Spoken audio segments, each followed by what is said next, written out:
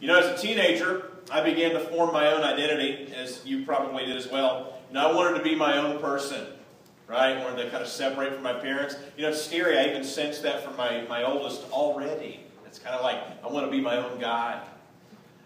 So what that means is, in order to be an individual, I started to copy what other people were doing, right? And that's what it meant for me to be myself. Tongue in cheek. You know, my clothes changed. You know, my music changed. The amount of time I spent in front of the mirror changed. You know, I remember one time I went to an amusement park and, you know, I was trying out my own style, but I wore I thought it was cool to wear black socks for some reason. Some other kids at school were doing that. So I ended up wearing dress shoes and black socks, jean shorts, and kind of like a polo shirt. It was a disaster. And I was stuck in it all day, and I liked this girl, and she, I'm pretty sure, decided that she wanted nothing to do with me after that. It was such a bad fashion day for me. One night I told my mom we were going to the drive-in theater. This is around when I was 16, 17 years old. But instead we went cruising. Is it still called that? Joyride. Joyride, okay. We called it cruising back in my day. And so we went cruising and ended up hanging out at a friend's house. We stayed out pretty much all night. And what's funny is during that kind of adventure, I got my car stuck on the railroad tracks about 5 o'clock in the morning. I had a little Ford Festiva. It probably weighed 500 pounds total. And so we got stuck on the track. And so me and my friends Aaron and Tony, we actually had to lift it up to get it off of the tracks.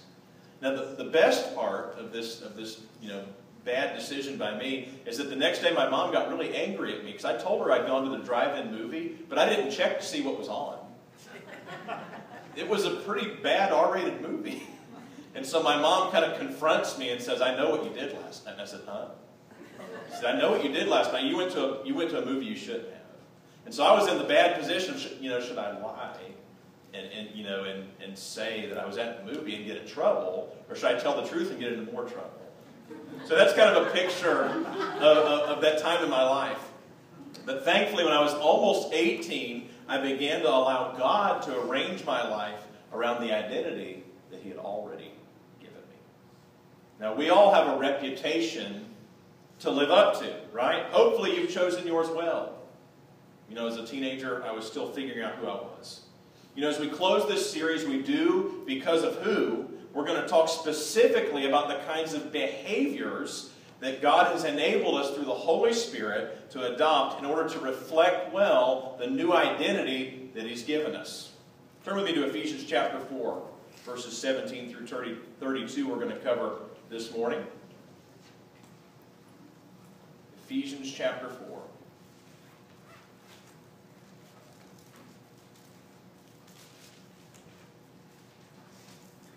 Beginning in verse 17. "So I tell you this, and insist on it in the Lord, that you must no longer live as the Gentiles do in the futility of their thinking." So he's addressing their behavior. "They are darkened in their understanding and separated from the life of God because of the ignorance that is in them due to the hardening of their hearts. Having lost all sensitivity, they have given themselves over to sensuality, so as to indulge in every kind of impurity with a continual lust for more." So first of all, Paul starts out by saying, you know, I tell you this and insist on it. You know, Paul is their spiritual father. This is a church that he himself planted, and as such, he's compelled to address them in this way. You know, if we had more people in our lives that talked to us like this, give us some straight talk, and told us what was what, and what we need to think about, and what we need to do differently, how would our lives be impacted? Would it be better or worse? And we're really uncomfortable with this kind of direction in our day and time. But Paul felt compelled by love to speak to them as a spiritual father. He says, don't live in a way that's evidence of futile thinking. You ever seen this? You ever had it? You know, futile thinking leads to nothing. A darkened understanding, separate from the life of God. Ignorant. And the root of it is hardened hearts, hardened toward God and God's leadership in their lives. So he's saying, don't live like this. Now, what does this kind of living look like? He talks about it specifically. He says they indulge themselves. So if you want to know what this kind of thinking leads to, it leads to an indulgent lifestyle. You know, my father-in-law often says something that I've never forgotten. He says, just because you can doesn't mean you should. But think about the way that we live our lives in modern times. If I want something, if I desire something, then I'm going to have it. I'm going to deny myself nothing. So when we're living in this way, we're indulging ourselves. But you know, indulgent lives aren't necessarily happy lives, are they? If you have everything you want, those kind of folks that you see in the news, are they happy? So, if we're thinking like the world, then we're going to live indulgent lives. And when we indulge ourselves, this is a path to what Paul describes next. He says, continually desiring more. You know, when someone can never be satisfied, it kind of starts leading to compulsive behavior. You know, those Lay's potato chips, right? You can't eat just one. You got to eat more and more and more. Now, when this compulsive behavior reaches a certain degree, it's often finally classified for what it actually is. What do we call that? We call it a mental illness, right? Because that's where it starts. You know, just like Romans 12 says, if we're going to avoid conforming to the world and going with the flow, the battlefield is in the mind. So the first point is, don't live like everyone else. Because if you live like everyone else, then you're going to have the consequences in the things going on in their lives that like everyone else. And so that's what Paul is challenging them to consider.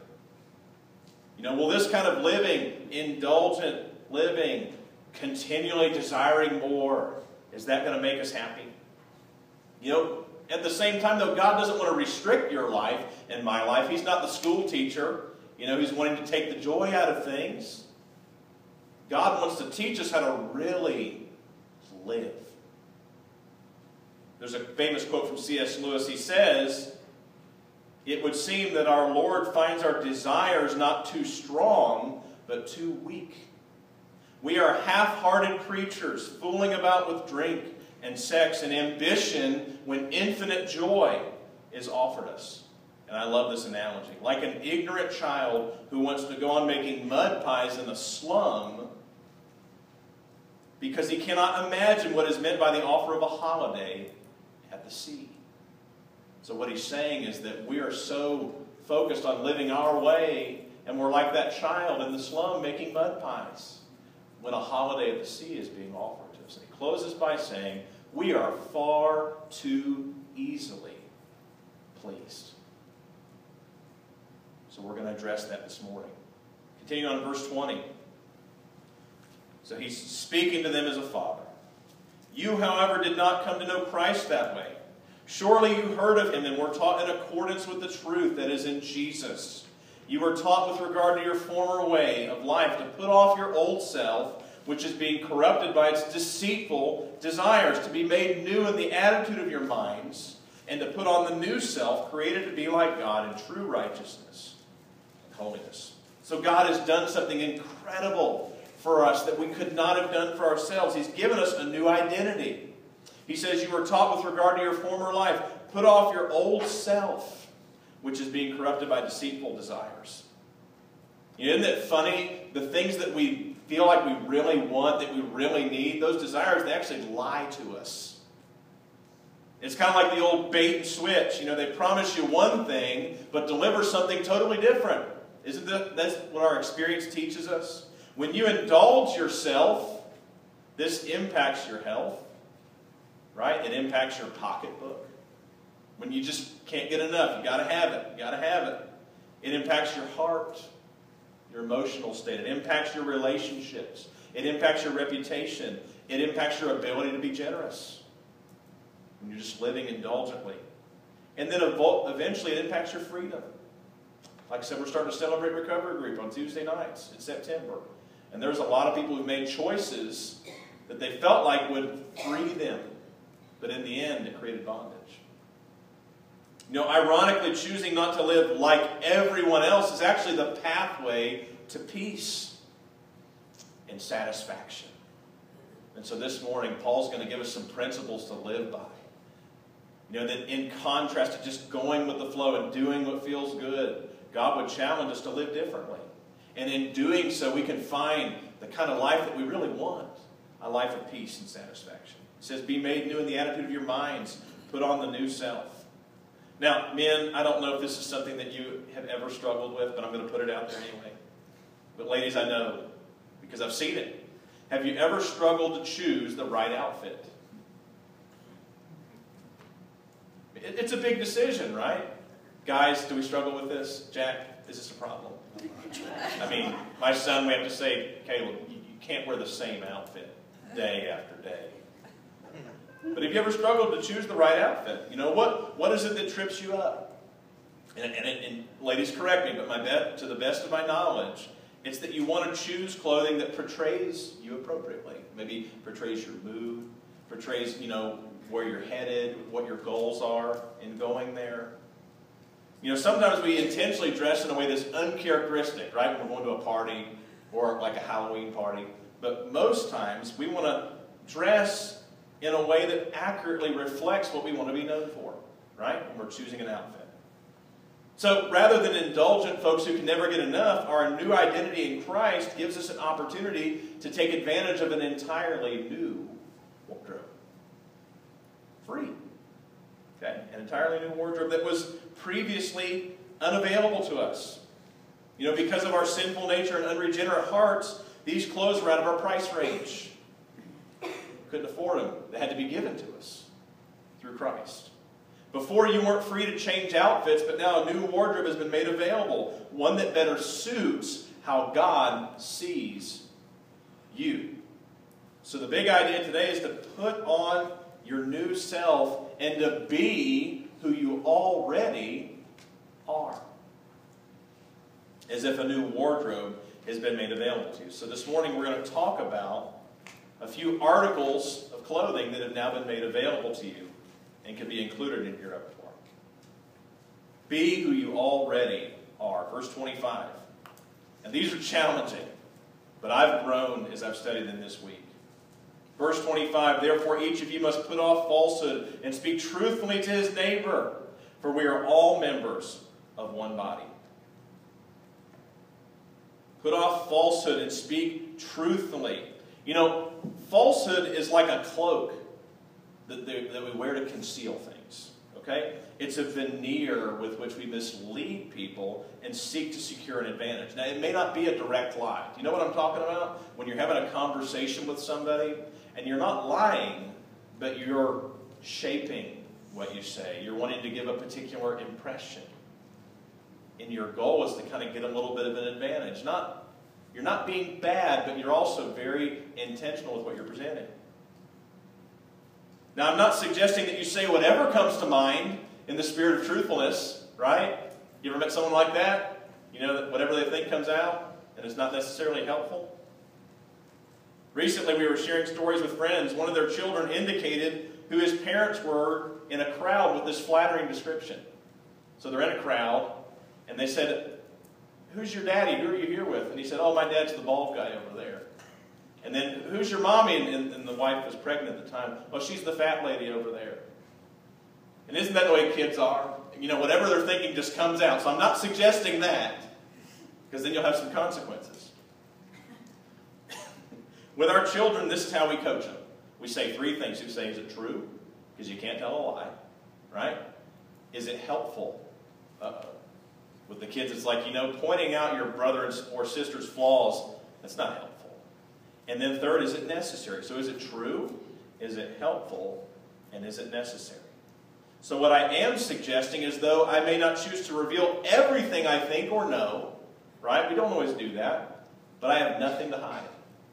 So he's saying, put off falsehood. Speak truthfully. I'm not necessarily going to tell you everything that's in my head or everything that I know. It may not be helpful. It may not be necessary. But I've got nothing to hide, right? I'm for you. I'm not looking to position myself to get an advantage. And in this world, when it feels like resources are scarce, it's tempting to do that, isn't it? In our jobs. It's tempting to kind of turn the dial a little bit, you know, frame the situation a certain way to convince that client or to convince that supervisor to see things your way. It's tempting, but God says put off falsehood and speak truthfully. You know, your parents didn't always tell you everything they knew, right? They had to consider the same things I mentioned above. You what about the first time you asked them where babies come from? Enough said, right? They managed what they said. Now, they didn't want to lie to you. And you knew that you could trust them, and that if they felt something would benefit you, they would tell you in an age-appropriate way. So let's speak truthfully and put off falsehood. Let's really look out for each other. And that's what the first article of clothing that I believe that God wants us to wear. Because it's who we are. We're His children. We're His kids. He wants us to reflect Him well for His sake and for ours as well. He also says we're members of one body. What would it benefit you or me to hurt each other, to hurt members of our own body? We care about each other. You and I need each other. Verse 26, the second article.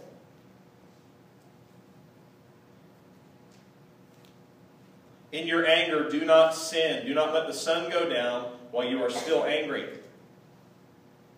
So he says, in your anger, don't sin, but don't let the sun go down while you're angry. So what's the lesson here? It took me a while to figure this one out. Similar to fear, anger produces one of two things, either rash action or inaction, right? It says, I'm going to deal with this. I'm going to respond to you. I'm going to get it off my chest. Or inaction, which just says, I'm just going to let it go. I'm going to stuff it, and I'm going to let it stew until it kind of blows up. So he's recommending something different. If we react in the moment, we're left to manage the external consequences, right? If we blow up and kind of let it fly and say what's on our mind, then we can create a mess that we have to manage and deal with, right? But if we just let it go and let it stuff and let it stew, then we're going to have to manage the internal consequences. Bitterness, and it starts to take root, starts to affect us, makes us feel unwell because we're so upset. So what is he recommending here? I believe that God is asking us to choose the proactive response, not rash and impulsive, but measured and intentional. But resist the urge, to accuse or assign motives. When you're upset, say, when you did this, I felt this. But oftentimes the offense is unintentional, right? The person wasn't trying to upset you. They just come across wrong. But if it's not an accident, and that happens daily, right, in relationships, then this is a much healthier way to deal with it. What happens when you suffer a scratch, right? You get scratched. Does it ever happen to you? Anybody ever had a scratch? A little bump? Some of you are more clumsy than others. I'm probably one of you. So you get a scratch. You know what? Overreacting doesn't help, right? My daughter does that. Everything's a big deal. So overreacting doesn't help, right? But doing nothing about it can put you in the hospital, right? So this is what we're talking about here. We're talking about when there is anger, when there is upset. Here's a way that we address it. Her and I, Gracie and I together. We say, when we are upset, when we're having a conflict, first you have to express it. You can't just go on and pretend like nothing happened. I'll say I feel upset, or she'll say I feel upset, and then we'll take a break. Time out. Time out. But the most important part is that you set a time. You make an appointment to revisit. Maybe it's this evening. Maybe it's tomorrow evening if it was kind of a big friction. But acknowledge it, right? Say, I feel upset. You're not accusing. You're not blaming. Don't do that. Wait till you're calm. But you are accepting, just acknowledging it. I'm upset.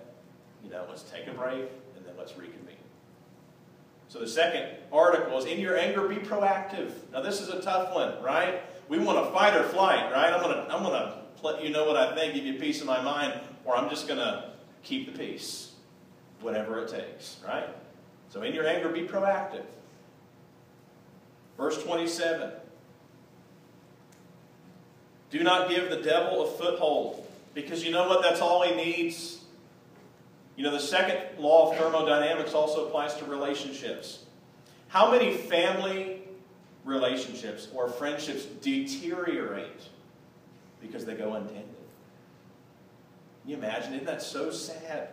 People who feel undervalued or taken for granted one day decide to withdraw. And neither party feels responsible. So neither party moves to close the gap. You ever experienced this in your life? I have. And yet in my limited experience, even the iciest of impasses can fall quicker than expected when somebody's willing to take the first step and humble themselves and close the gap. You know, aggressive can burn bridges, right? When you're just going to close the gap, you're going to be aggressive, you're going to deal with it, you're going to express yourself. But I'll tell you what, passivity punishes you every time. I mean, the longer you wait, the gap grows. And then one day, it's going to feel like it's too late. So let's trust God and not give the enemy a foothold, because the enemy loves division. He loves prolonging your pain. He loves to isolate you and make you vulnerable. So let's not give in to that. Let's not give the devil a foothold. Verse 28. He who has been stealing must steal no longer, but must work doing something useful with his own hands, that he may have something to share with those in need. Now, on the surface, I feel like I can sidestep this one. You know, I'm not out robbing people. You know, if somebody broke in last night, it wasn't me. I'm not doing that. But the underlying heart attitude represented by the behavior of the thief is inescapable. You know, his desire is to get without giving, to take without investing. And let's be honest, in our society today, it's easy to fall into that, huh? Limited resources, limited time. I gotta take for myself and make sure that mine will be taken care of. But God's calling us to something different. I read an interesting book recently on what it means to be an artist. Now, who all would consider themselves an artist in here? See, I knew the response would be like that, because I feel the same way. Oh, Angelique, oh, great. So we've got some artists in here. But, you know, the truth is, in his definition of an artist is someone who feels compelled to give a gift.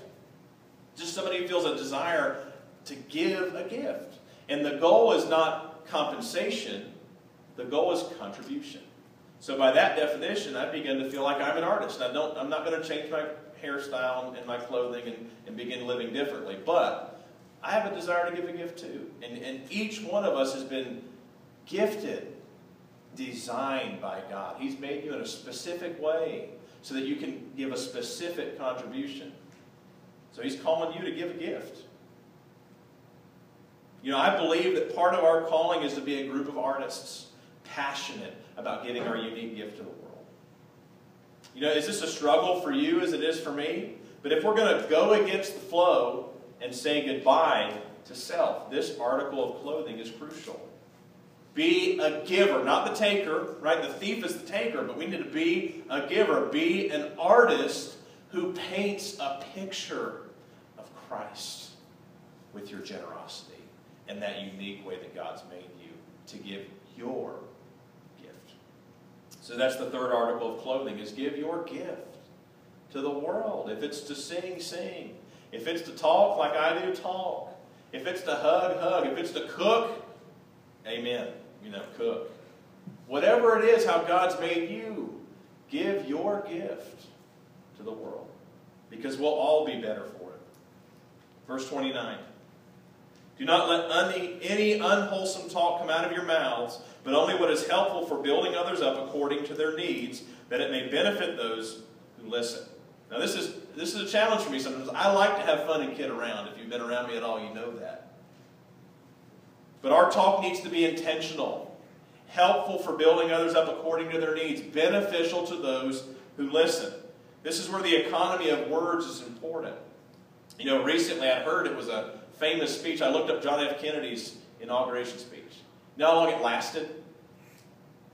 15 minutes. Very, very short. But every word was carefully chosen.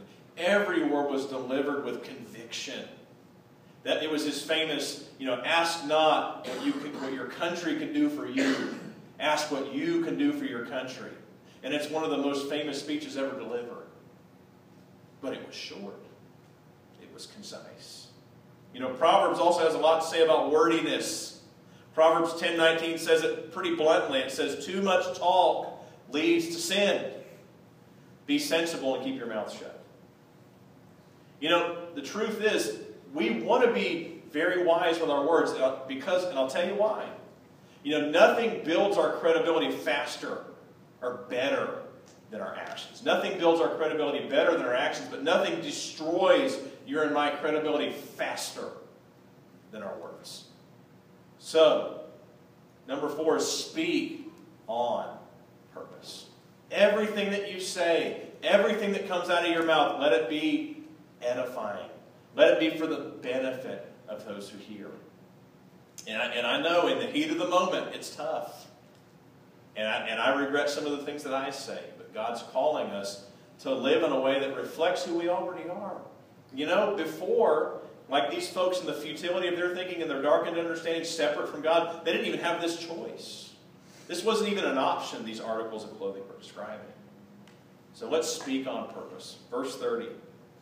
And do not grieve the Holy Spirit of God, with whom you were sealed for the day of redemption. You know, many of you think about departed loved ones as you go on about your daily lives, right? Think about them. Maybe you talk to them. You know, my wife's Uncle Jack visits Aunt Faye's grave a couple times a week, just to tell her what's going on with the family.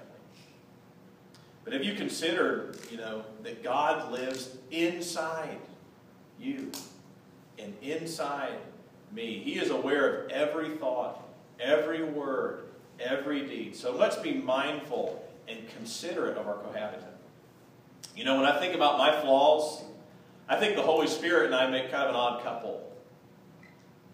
But I'll tell you what, I'm very grateful for my roommate. You know, in a sense, he's like my roommate. And that's what God's saying here. He's saying, don't grieve the Spirit. Let's be sensitive to the presence of God in us. And let Him lead us and guide us as we seek to put on this new wardrobe. Verses 31 and 32 finally. Get rid of all bitterness, rage, and anger, brawling and slander, along with every form of malice. Be kind and compassionate to one another, forgiving each other, just as in Christ God forgave you. So he says, discard the old self. You know, that old wardrobe, you know, that the one that makes you want to, you know, manage your words and be untruthful, the one that wants you to take and not give, the one that wants you to deny the way that God's made you and making your contribution, the one that wants you to be careless with your words and just let it fly because it doesn't matter anyway. He's saying, get rid of that old thing, you know. Don't give it fish, but just throw it in the trash, you know. Let's get rid of it. Let's discard that old identity and put on the new. Be kind and compassionate, forgiving one another as Christ forgave you. So fifthly, forgive as Christ forgave you. As we've talked about before, if you're still struggling to let it go and forbear and forgive, then just because of Jesus, let's choose to forgive. So have you put on your new self this morning? First of all, did you even know it was available? Huh? Maybe you just thought that you had to go on being the same old you when you got saved. But God's given us a new identity. He's given us a new wardrobe. So have you put on your new self? Do you put off falsehood and speak truthfully? Is it tough for you, you know, to want to manage what you say and kind of gain the upper hand? Or are you being that person that when somebody's in your presence, they know this person's for me? They're not trying to get anything from me. I mean, that's what we're used to, right? Out in our daily lives. Somebody's trying to get an angle on us. Somebody's trying to sell us something. Somebody's trying to turn the tables on me. So I got to be on my guard. But God's calling us to live a different way. So do you put off falsehood and speak truthfully? When you're angry, are you able to be proactive? Are you the fighter? Yeah? I'm going to give you a piece of my mind, or are you the fleer? You know, I just don't want conflict. Well, let's choose the proactive response. Do you give your gift to the world? You know, the way that God's made you? Are you making that contribution? Are you investing in other people? Are you doing what you've been called to do? Do you speak on purpose? Right? Are you honoring this idea of economy of words? And do you forgive as Christ forgave you? You know, what if, inspired by the new identity and the new wardrobe we've been given access to, we would dress in a way that would reflect well on our Heavenly Father? You know, think of the incredible fashion show we could put on that would help to market the exclusive line of our Savior. You know, what are you wearing? Sometimes, I know, man, we don't do this. You know, I don't ask Jack who his favorite designer is, but you know, what are you wearing? I'm wearing Jesus, and it's on sale. Right? Just sweeten the deal a little bit. It's on sale. It's been provided, and if we choose to put on this new self, we can together avoid the indulgence trap and learn to really live in the way that God's called us. Pray with me. God, thank you for today. And I pray that as we just consider, God, all that you've done on our behalf. God, you've been so good and gracious and kind to us. Not only have you saved us, not only have you given us a new identity, God, but you've given us a set of behaviors that were not previously available to us. God, we just didn't have the ability. We didn't have the Holy Spirit residing in us. But now, God, we have that opportunity to live lives worth living, to live lives of generosity, to live lives of measured speech, to live lives where we can engage and invest and serve and be who we already are in Christ. And God, we just cry out to you and beg you that you would help us as your children to understand you, to understand who we are, how you've made us, God, so that we can make that special contribution that you've designed us to make, that we can live with open hands, God, that everything we receive, that we're willing to give it back to you. And that, God, we're focused on blessing others with our words, not trying to control or gain an advantage on each other through our words. God, we love you, and we need your guidance and leadership every day in our lives so that we don't just muck things up. But we're so grateful for all that you've provided and the opportunities that you've provided us, God, to live a satisfying and peaceful life. And it's all because of Jesus. It's in his name I pray.